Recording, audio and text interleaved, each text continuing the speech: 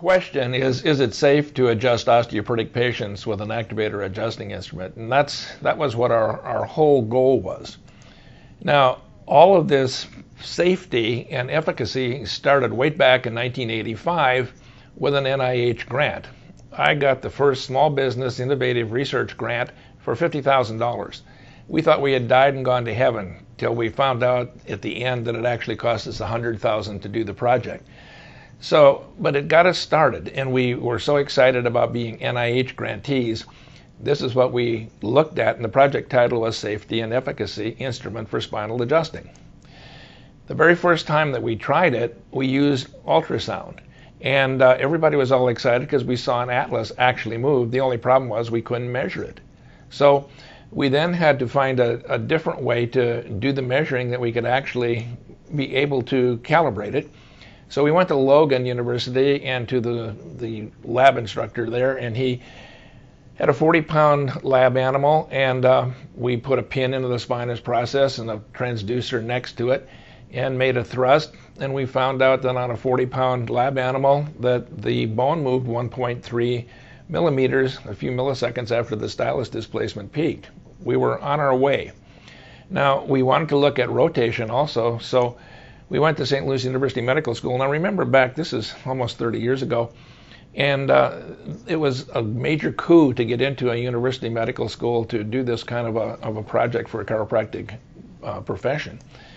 And in the lab there, the NIH required us to have two different measuring types. We had to have the piezoelectric transducers that you see up by my hands, then also these optical electric cameras that you see, the blue cameras down here. And so that's what we did, and we were able to then measure not only the translation, but also the rotation. And we thought we were really moving along, and actually we were. We wanted to do this in a human, but in the United States, the institutional review boards wouldn't allow us to do it, the ethical boards, so we had to go to Sweden. Sweden didn't care. And so that was a graduate student that donated her body to science. We put Steinman pins in L4 and L5, and we started adjusting them up by T11, working all the way down to where the Steinman pins were put into the L4 and the L5. Here's what we found out. Up by T11, it moved 0.3 millimeters, and we'd expect that because we weren't close to where the pins were. Then down where L5 and L4 were, it moved 1.6 millimeters. Now, we didn't think that was a lot, but I want you to remember 1.6 millimeters. I have a reason for that. Then also we did a mathematical model, and I want you to see this. Even when you're adjusting with an activator, 4 more bones on each side, or 2 on each side, so 5 bones are actually moving at one time. So the people that think they're doing a specific bone are just wrong, that they're all hooked together. And so just think, even with as specific as an instrument is, we're moving about 5 bones. Then we said, well, if we're only moving a bone 1.6 millimeters, what about the people that turn people on their side and they use 540 newtons of force? Remember, we use 140. How far will that move? So the lumbar thrust was given, and it moved the bone 1.1 millimeter. It wasn't until many years later that Greg Kramer from National College explained to me why, because when you turn somebody on their side, the facets lock it, and actually it's a safety factor for the patient so they can't get hurt. But remember, with the correct line of drive, we were moving it more than you were with the lumbar roll. Now, how can activator move a bone with so much less force? Well, we start looking at it, the speed, and high speed was one of the factors. And we found out that we moved the bone, or we had a speed that was up to 200 times faster than a manual adjustment. But the real thing was the ideal waveform. It was the natural frequency of the human body. And we started to see if we could set an instrument up to be in the natural frequency of the human body. It's called a half sine wave. And so an ideal waveform is fast enough to stimulate mechanoreceptors, propagates more easily through biological tissue, and it enhances the frequency spectrum of activator device toward an ideal waveform that allows us to create more bone movement with less force. Now, here's an ideal waveform. There's a ideal waveform, and the Activator 1 was about 35% of it. Wasn't too good. So we started then working. We put a 44-gram weight on the end of an Activator 2, and we got up to 48%, making some progress. It wasn't until we got up to the Activator 4 and we put a preload on it so it had the same thrust each time that we could get up to 74% of the ideal waveform. So Activator 4, the most popular instrument that we use today because it's sturdy and it does the job. But the Activator is 4, but we thought, how can we even make it better? Because we wanted to get that perfect half sine wave. How do we make it easier to use, more comfortable, capture the even more ideal waveform? That's really what we were looking for. So we went to Baylor College of Medicine, and Professor Michael Liebschner was there, and he was an expert in biomechanics, and so he started helping us. We developed a test setup that eliminates user variability, mimics the compliance of biological human tissue, directly measures the load induced into the tissue, and we set a whole type of testing procedure up in a testing platform, and you'll notice that the actual body is rigid like the body is a test material, and behind that we put a resting load cell. Now, I have something to tell you here. We made a mistake. The engineers wanted to measure everything very precisely, so they fired the Activator into a steel beam. That got you what? Reproducibility. Except when Dr. Liebschner looked at this, he said, look, the body is not a steel beam, Marlon. The body is flexible. So he built 2 polymer blocks, and that's what you saw in the testing procedure there. And so there was a flexible one on the left and a rigid one on the right. There's a flexible. That's what happens in a baby's spine. And by the way, we now know how much force to use on 0 to 90-day-old babies. And then the more rigid spine. This is in the geriatric patient.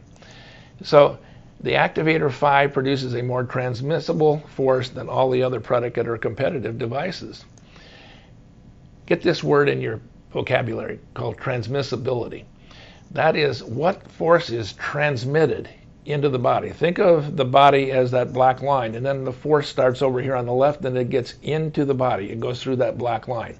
That's called transmissibility. The ideal waveform, well, let's take a look now. Remember the Activator 2 was 48%.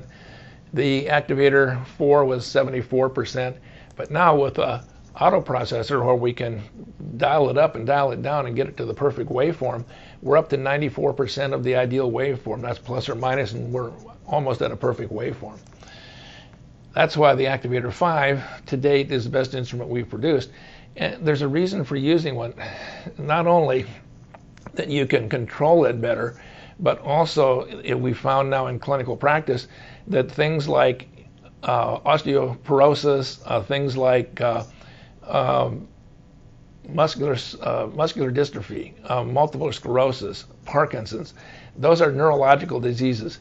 The patients don't get a reaction, and the reason is because it goes in that perfect half sine waves and it doesn't irritate the nervous system. Now, the question always has been, how many thrusts per contact point should you use? Well, Richard Roy did his PhD on the effects of a manually assisted mechanical force on cutaneous temperature. And I want you to take a quick look at this because this is a thrust into the body. The first 0 here shows the first thrust. It goes from a warming to a cooling effect.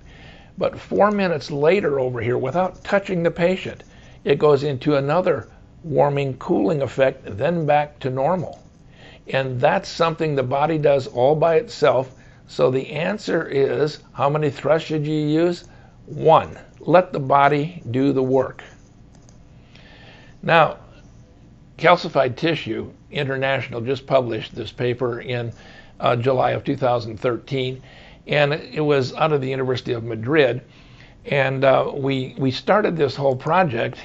We wanted to know the impact of chiropractic manipulation on bone and skeletal muscles of ovarian rectumized rats.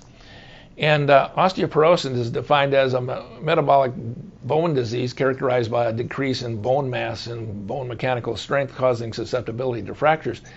And many times when people fell, they thought the fall broke the bone, but now they're finding out it was the osteoporosis that actually caused them to fall.